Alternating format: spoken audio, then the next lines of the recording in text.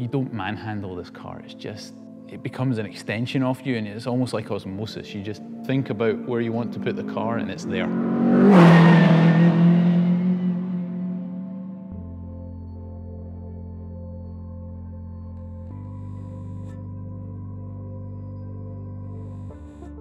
I'm Marino Franchitti, and today I'm driving Nick Mason's 1959 Tipo T61 Maserati, better known as the Birdcage.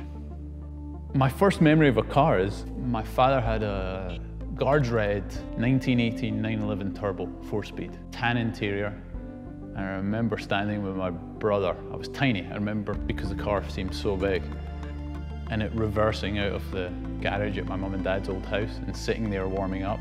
And that's my first conscious memory of a car. The racing track's the place that I feel most at home because I've been there my whole life, and it was being around that. The natural thing is you want to get in and have a go. It's fun watching, but you want to try. And as a family, financially, we didn't have the money for both of us to do karting to a proper level.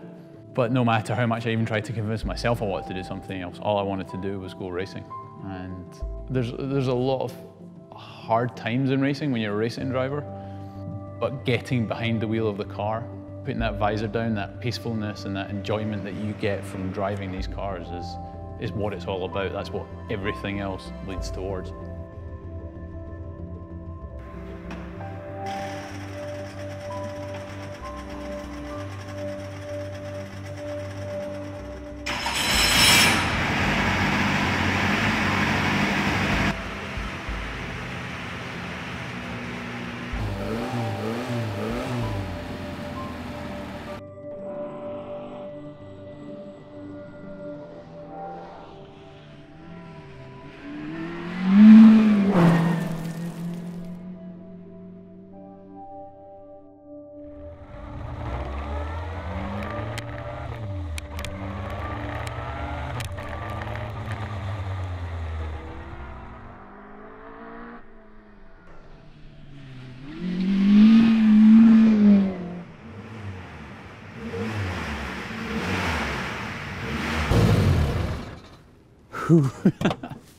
It's been 2 years. It's great to be back behind the wheel of this thing.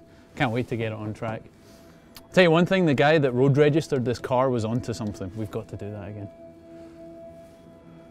So this car here was the final car of the first 6 Birdcages that were produced.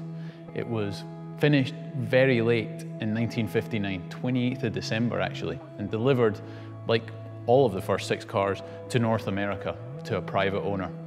Maserati, they'd won Formula 1 World Championship in '57 with Fangio, with the famous 250F Maserati. But they were in financial dire straits. It was in better financial form when they started to produce this car, but its main stipulation was that it had to be cheap to build and it had to be something that privateers could run. Giulio Alfieri, the chief engineer and designer at Maserati that designed this car, he was a genius to do what he did with this. At the time, monocoques were the coming technology, but it was still in its infancy and it was still very expensive. And he didn't have the money, or Maserati didn't have the money to make a monocoque. So he used the tube frame technology of the time to make a tube frame monocoque almost. So there's 200 tubes in this car of varying size from 15 to 10 millimeters. They're all triangulated, reinforced in the point of most stress. And that is what created that famous birdcage shape.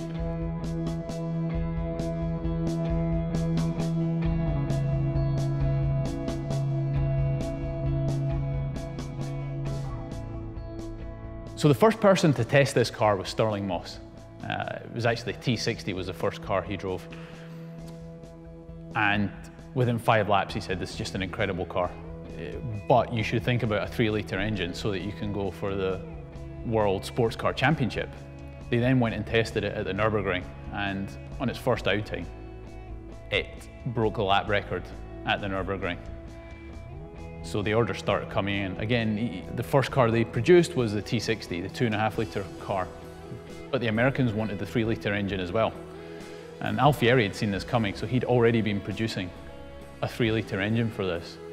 The car raced for the first time in Rouen in 1959 with Sterling Moss at the wheel, and it decimated the competition. It won handsomely.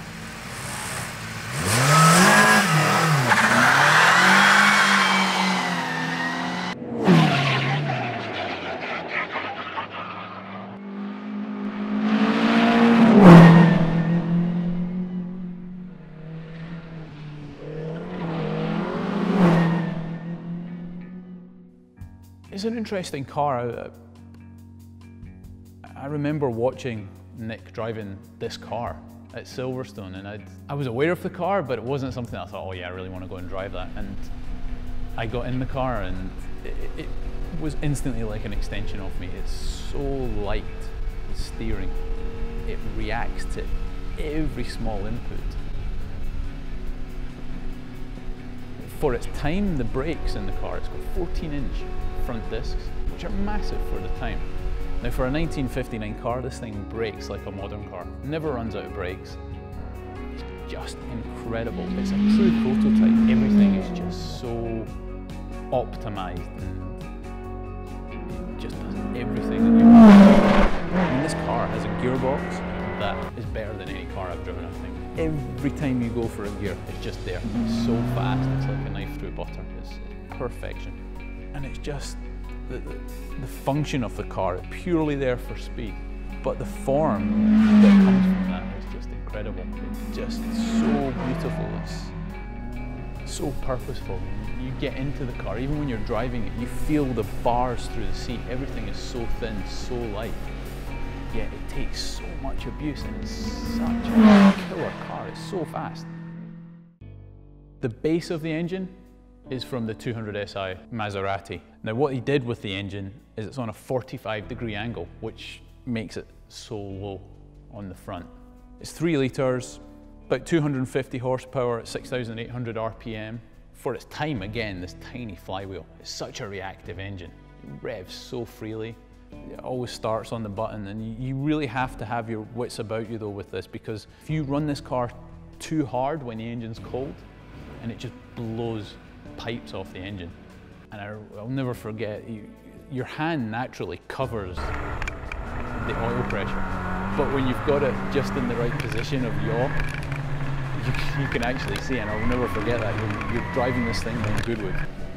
You've got 4-wheel drift on, you're using every single piece of the track. So you're thinking about where the car's going to end up. You're looking at the rev counter, make sure you're not over revving it, and you're also checking that the oil pressure is staying true as you're doing it.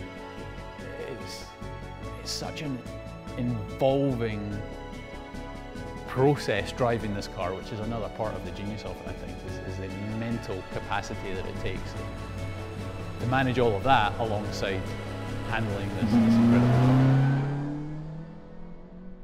I think if you spoke to Nick about his cars, obviously the GTO is the headline car and the one that everyone talks about, the most valuable one.